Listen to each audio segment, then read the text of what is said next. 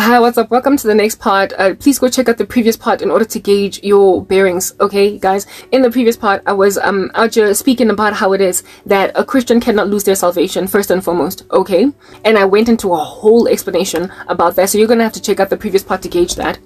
But I did speak about how it is that the devil would never ever let his practitioners know that. He would never ever let his servants know that, to a point where, because he is aware of the fact that there are some among them that are going to repent. There are some among them that will inevitably choose Jesus later on. And then, upon choosing Christ, they are going to essentially proliferate this lie when they give their testimony sometimes. They will say, seeing as they were trained by the devil, that when I was in the kingdom of darkness, this is what the devil showed me doing to a Christian. And I was in the previous part explaining to you categories of people that look Christian but aren't really. And how it is that there's three of them, according to the parable of the sower, that don't bear fruit. They aren't actually truly born again. And these are the ones that look Christian to the occult and are able to be tossed, to be thrown away. However, there's one guy in the parable of the sower that bears fruit 30-fold over, 60-fold over, and 100-fold over, that cannot be uprooted, cannot be plucked out of the hand of Christ. But because we are growing wheat among tares with them,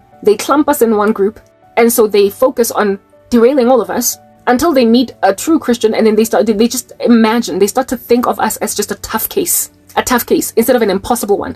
And then I concluded by saying in the previous part that when then you are made to obsess over this one guy because you realize that you have prospered to knock down these three, it is never about her or him. It is never about this person. It's always about you. It's always about Satan finishing you off. Because when you are a buzzing bee in front of the nose of God, because when you persecute Christians, you are like one who is actually afflicting God himself with a sword. At some point, if God still, if it's not the Lord's prerogative to martyr that saint through you, if the Lord does not want that person to die, but he intends for them to still continue to do a certain thing on earth, they have a job. Just like Elijah was told by Jezebel, may the gods deal with me ever so severely if by this time tomorrow Elijah's not dead. And God was like, to the angel of the Lord, get up and eat, your journey's still too great, when Elijah wanted to die, telling him that there are 7,000 others that have not knelt to Baal. God told Elijah, you have a job. And Elijah didn't even die. Elijah got carried he got taken away by a chariot of fire, right? The guy didn't even die, he got raptured. So Jezebel was frankly arrogant, and she's the one that died. She's the one that was swatted out the way. So when servants of darkness are made to focus, especially on one case that they imagine is like a tough stain, that they will ultimately get out, they just have to work harder on it in comparison to all other three people. What they don't realize is that we are not a tough stain, we are an impossible feat. You cannot conquer us. You cannot make us be uprooted. You can't take us away from God. It's impossible. It's impossible. And all these three other people that appeared to have been apostatized did not apostatize because they were never of us. They are demons. They leave us because they were never of us. And so the devil tends to get people in the occult to concentrate very vehemently, all right, on true believers at their own peril, because of having observed them mow to the ground false Christians. And it's written in God's word that the kingdom of heaven suffers violence and the violent take it by force. We are made to take the kingdom of heaven by force because the kingdom of darkness is made violent against us. But that force, we are guaranteed prosperity in it. We as Christians are the ones that are awarded essentially military status to conquer. We are like the IDF right now that the world completely hates. However, it's going into Rafah in that final operation because absent of doing the Rafah mission, Hamas wins. Whether or not the world is interested in Israel winning is irrelevant. They're going to win. It's that basic. And Christians are like that. The world does not like us. The world resents us. The world humiliates itself in an attempt to finish us off, and we always come out prosperous in the end. There's only one time in history where Christians get conquered, and that's only because it's God's plan.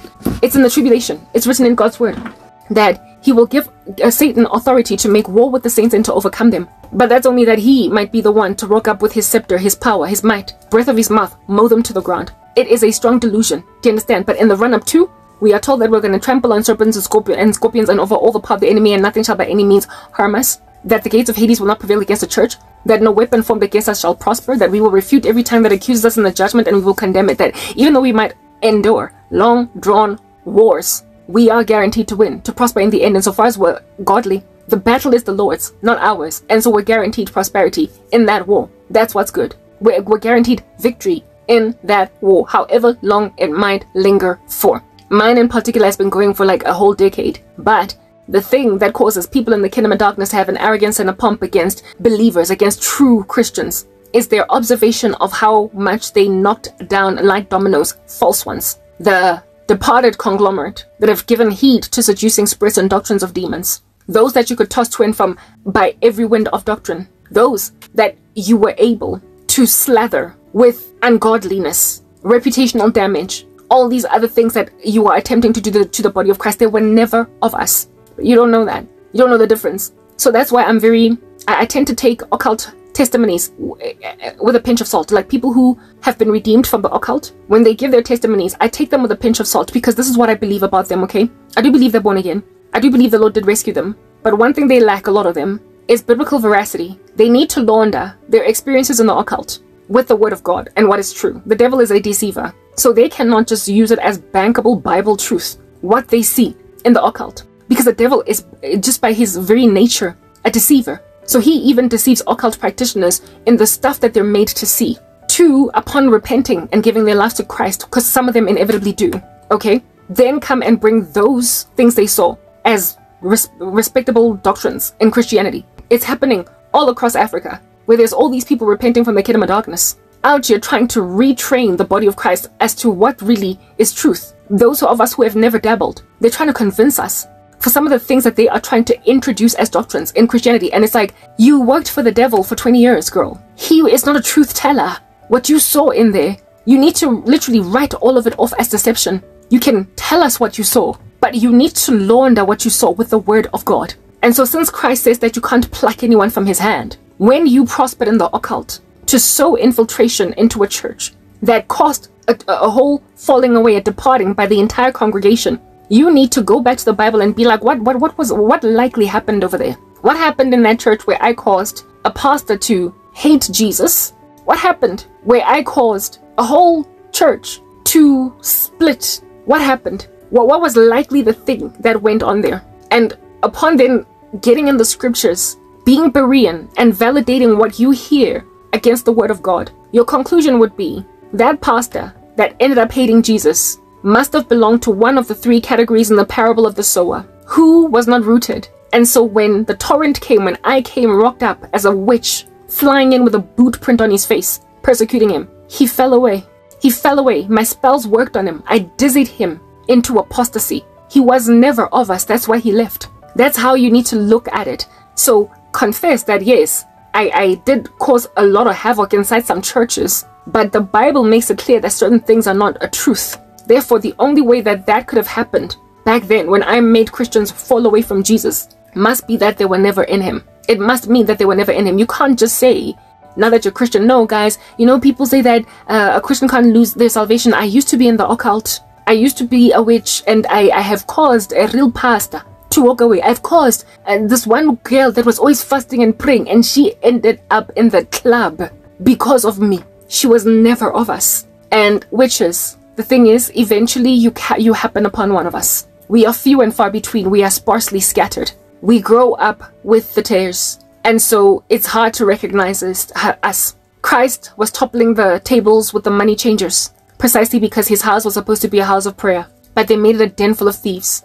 That typology is still applicable today, where people in the temple of God are supposed to be doing God's business, going about their Father's business, but they are actually exchanging money using the name of God as a means for financial gain. That's what's going on. And when a true Christian rocks up, all they can do is what Christ did: topple the tables with the money changers and lament, complain, and set the record straight. A true Christian will always make war with the indiscretion of unbiblical Christianity. They will always be an apologist against it. They will always topple the money changers. A true believer will always massacre the desecration of God's temple. They will in and of themselves be violent against the desecration of God's temple. That's what true Christians do. They fight the falsehood. They become apologists against it. So they are therefore hugely disrespected and greatly abhorred by the three categories in the parable of the sower that fall away. We are hated by the false body of Christ, and they make a big majority.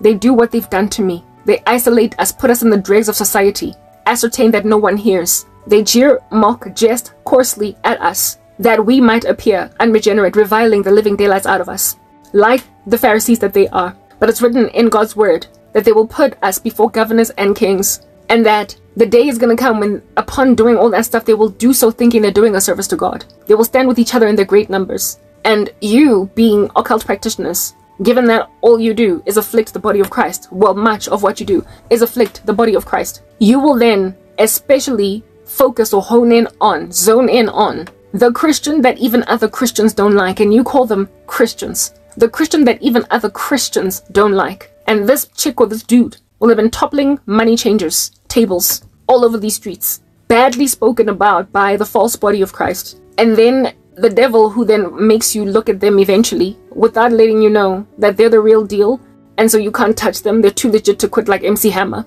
Yeah, you will use their beleaguerment on all sides by the occult as your weapon. You will also use their mistreatment and their misfortune at the hands of other professing Christians as your weapon. You will focus all of your might, your energies, with all different kinds of torrents against them to break down, beat down this house when it cannot be brought down. Remember, the other ones that were out here using God's name as a means of financial gain, out here gambling in God's household.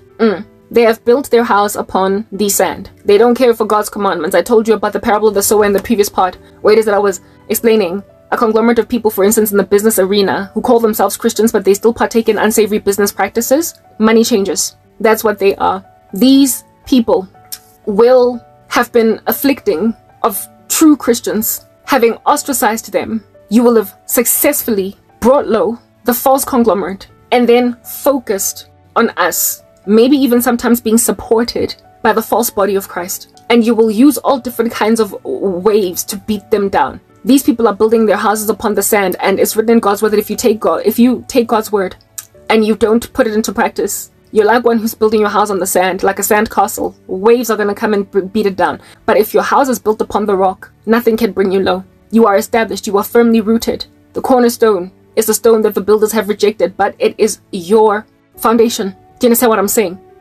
You're rooted. They are not. They're beaten down. And you will expect that just as you being the torrent, the tsunami, the wave at the beach that brought down their sand castle, that you're going to bring down our actual foundationed structure, brick and mortar, built with the blood, sweat, and tears of a suffering saint. You will imagine that somebody built upon the rock like that you can bring them low with just some ocean water, and they will not come down. That's when then that scripture becomes a reality. The kingdom of heaven suffers violence, and the violent take it by force. That's when you see the real thrust and the real impetus of Christianity. That's when you recognize the true power of God, because this person, these people, these true Christians tend to be so severely outnumbered in this apostate society, sometimes even being isolated entirely by themselves. Never mind being outnumbered, they're just the only one fighting an army, the only one. They're in isolation. They're the only one making war with a system, a structure, a monolith. And yet, according to God's word, not a single hair on their head is going to perish. You will not be able to resist the words that God is going to give them, that are going to come out of their mouths. They will have so much might and so much power in their unitary state that you will have no other choice but to see that God is with this person. You will have no other choice but to see. The kingdom of heaven has always been a remnant, and that remnant has always performed such great feats amidst battalions upon battalions of armies, that people could do nothing but eventually acknowledge that, oh my goodness, this person is coming in the name of the Lord, truly, obviously. And one of the biggest things that tends to validate a Christian as a true believer is the fact that they tend to overwhelm single-handedly, or as just a minority, like I said, beleaguerments, a whole army of hostile minions for the devil, just struggling to bring down one little girl, just struggling to bring down just two dudes, just a small little Baptist church, like a whole country's occult coven organization having a rough life with only one family in the country. And these people are mighty men in the country. They are well high ranked in the occult, regarded across continents, and yet they can't bring down a dad, a mom, and the two daughters. And the only reason is because these people are truly consecrated to God. Their whole entire plan, strategy for whatever they're trying to do, constantly being interjected and interrupted, therefore, by this small little praying family in this neighborhood. And upon bringing all different kinds of weapons against them and failing, It then eventually, after 2 years of making their lives a living nightmare with occult magic, gets to some people in this organization to the point of realizing that, yo, guys, I mean, come on, like, let's just keep this real and be straight. We are legion. We are many. And we have been coming up against a family for 2 years, 3 years straight. And even though we might have cost them their house, even though we might have made them at some point live out of a camper, even though we might have gotten the little girl, the teenage girl expelled from school, Hebatung, these people are still ruining our plans. They are still uprooting our strategies. And they're still praying away every last one of our attempts at their lives. How many times have we tried to put them in a car accident? How many times have we tried to kill this family, and every one of them is still alive, albeit having a hard life because of us? How many other such families have we brought to the ground? Every time we wanted something, we did it and we got it, and these people are not moving, they're not budging. There comes a time when people in the occult wake up to smell the coffee to realize that there is power in the name of Christ, but they don't know the difference between this family and every other family that they knocked out, every other person that they knocked out. They just think that they're a tough case, and that's the thing that makes them linger for a year, for 2 years, for 3 years. They keep trying over and over and over again, thinking that it's just a tough case. But even with bad stains, there's always a strong, good washing machine. There's always Vanish. There's always MAC. There's always Omo. We can try Surf. We can try bleach. They keep thinking that we're just a tough stain that will eventually come out with different interventions, until one day they recognize that it is unlikely going to be truth, that we're going to win over them. And this is when their folly then starts to evidence that they're rather Esau instead of Jacob. They don't repent now that they've seen the power of God, like in Korah's rebellion in the wilderness, like in Balaam's era. They don't repent despite seeing the power of God to block cursing of God's people. Like with Balaam's era, like a whole donkey had to talk to the guy. Why are you bridling me? You can't curse those whom God has blessed. You cannot curse those whom God has blessed. Even upon witnessing such miracles as these, they still then either go back to the drawing board, or they then now want to tap in to this power, but without truly being godly. That's the dream that I got. You've been dealing, occult practitioners, with false Christians this whole time. You've prospered to knock them out. You've prospered to marry the women to you. Kakorobela. You have prospered to do all different kinds of weird stuff. And here it is that you've been beating on a woman, one little Christian, for years. And she's not coming down. She keeps on getting back up again. She's like Wolverine. None of your spells work. You have tried to smother my ministry, shut it down. You have tried to make me stop doing stuff like exercise. You have come at me with a hail of bullets over and over and over again. And now you've come to the recognition that there is power in my God. And upon recognizing that there is power in my God, instead of truly repent, you think that just like, goodness, my goodness, guys. You think that just like with Satan, where it is that you're dabbling with him, you're experimenting with him, you test out a spell and it works, you thoroughly think that you can dabble with Jesus the way that you dabble with witchcraft. That's the dream that I got. Occult practitioners dabbling with Jesus because they finally, after years of knocking out fake Christians, knocking out Christians that are actually truly fake, after years of failing abysmally with a true believer, after years of messing with unbelievers that claim to be believers, then happening upon one Christian that they have lingered on for a year, 2, 3, 4, 5 years until it becomes one person. You then get to the humble recognition, at least at a minimum, that there is power in her God. But that humble recognition is not producing fruit. It is not producing repentance. You are bad lump. You are bad bread. You are a bad batch to be thrown in the furnace. Do you understand what I'm saying? It's not producing repentance. It is producing what would be the equivalent or tantamount of Jesus as a genie in a bottle. Rub it, let it come out, and say, what master can I do for you? That God will regard you as a master. He is this namby-pamby God sitting in the sky just hoping that you're going to adore him one day. Namby-pamby master in the sky, just really, it would be so great if you just liked me. I would adore if you just had me. You know, just take me, just test me, just try me, you know? You think God is sitting in heaven begging the human race to test it, just to see where he's coming from. The Lord already knows who are his. He knows who's going to love him. He knows who's going to come to him, and he knows who is bad batch. He knows who is going to mock him. And it's written in his word that do not be deceived, for God is not mocked. Whatsoever a man soweth, so too shall he reap. You are Amnon, trying to rape Tamar by any means necessary. And I had a dream of some dastardly man out here literally getting on his knees to ask God for me as a wife. After trying Korobela. This man has been through Korobela. He has been through all different kinds of stuff, death spells too. And then finally he put down the magic wand and was like, fine, so duh, you have power. You have power. Okay, fine.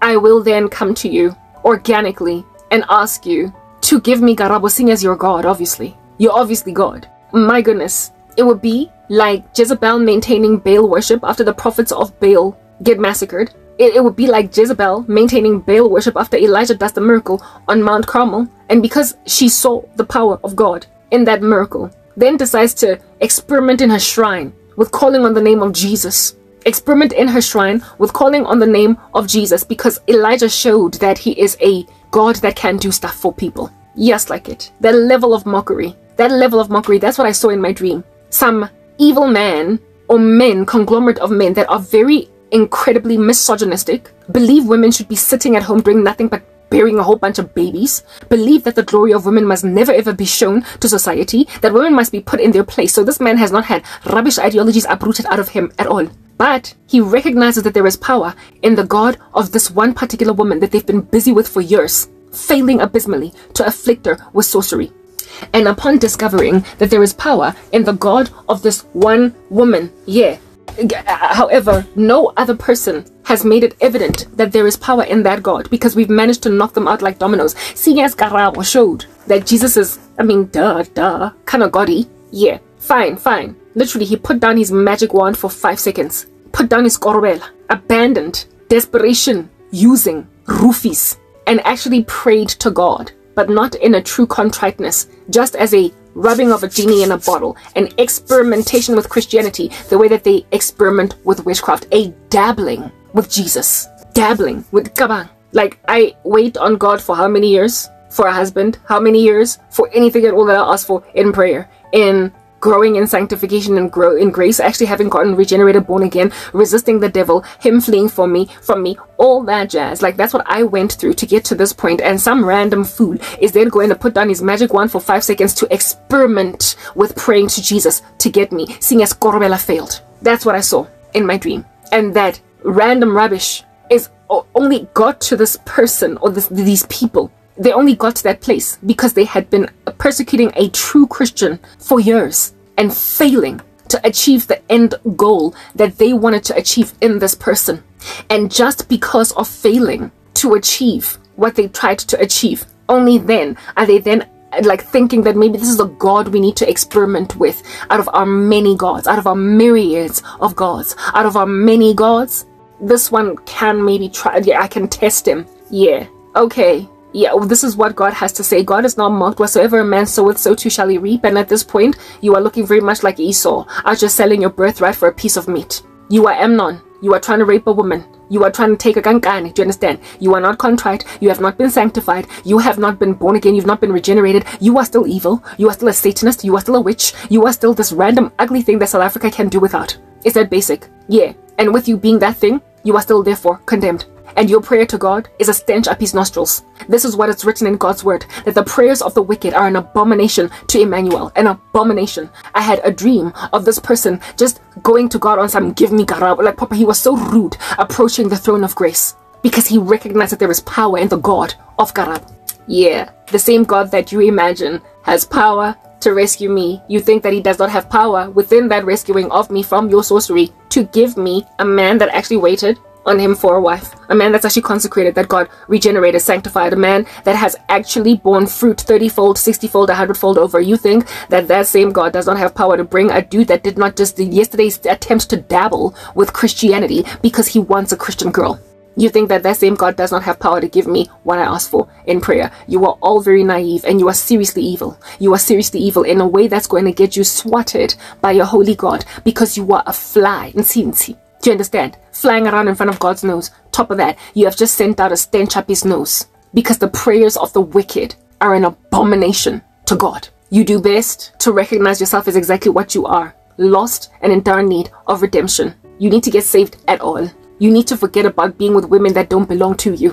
You need to utterly walk away from your experimentation with all different kinds of weird gods. You have been displayed to that Jesus Christ is Lord. Now it's time to appropriately respond to that, that you might display yourself as a good batch, as a prodigal son, instead of just some rando that is inevitably going to go to hell because your condemnation has been written about long ago. Do not look at all the other Christians you've knocked down to the ground and imagine that impossible. No, they were never gods. They were not Christian. They were not the real deal. They did not belong to Jesus. They never believed by faith. They were never saved. That's why you were able to knock them out with like a soccer, like a bat, wham them well into outer space and back. You were able to kick them to the curb properly because they never knew God. They never walked in his power. The Lord is not sitting in heaven wincing every single time a Christian apostatizes.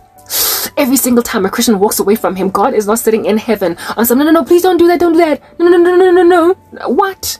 Travesty and abomination of thought that. It is ridiculous to even imagine that a holy God can be that namby-pamby, that weak, that lackluster, that incapable utterly of maintaining his own saints in a bunch. It is blasphemous. And the fact that you have happened upon a real believer could actually be the only olive branch you will ever receive. Because now that you've basically spent your careers in the occult, afflicting fake Christians and succeeding, and now you are finally happening upon the real deal, it means you're at the end of the road like Boys to Men. You're at the end of the road. One of two things can happen here, a fork, okay? You can either repent, go to heaven, know the Lord truly, or perish. Because a lot of times when you crash into a Christian, a real one, after having never really met one at all in your entire career as an occult practitioner, that is a moment of truth. That tends to be the end of the road. For any occult practitioner within their occult state, they can't continue from that point going forward. They will either have to die or live. Repent or perish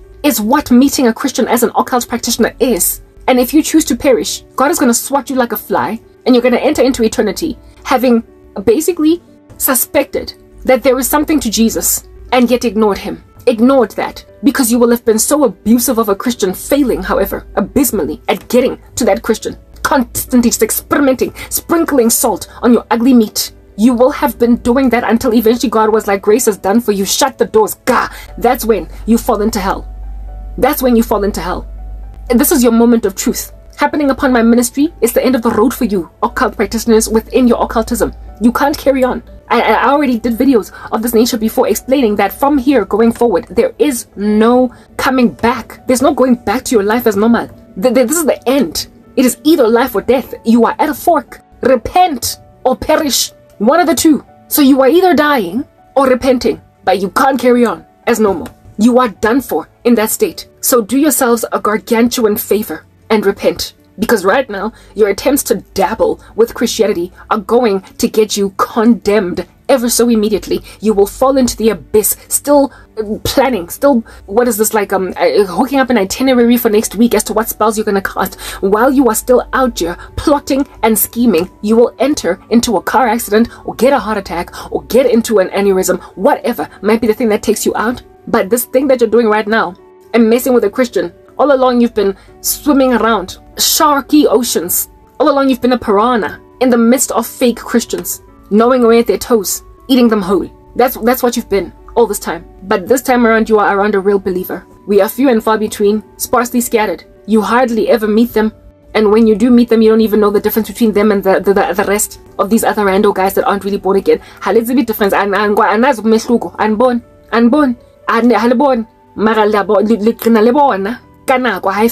You eventually see that this is a true Christian because time shows you that it's a true Christian due to the fact that you fail for years on them. They are the tough case that just will not capitulate. And if you keep at that case, they're going to die. I'm not doing RIP body bag killing it, not any minute now. You are literally on your deathbeds. You are dying. You are passing away. Right as I speak, the clock is fast running out of sand. Hours, the hourglass, la fufureja. Right now as we speak, you are literally knocking at the door of the eternal lake of fire. Do you think just taking you in his stride? Le naive. Musadi I can how much the way I'm the way killing young thing. Linternally busy. Why? 24 hours until be like you keep on going back to the drawing board, trying to start some motto that's never gonna start. Busy. Lord Hokafal.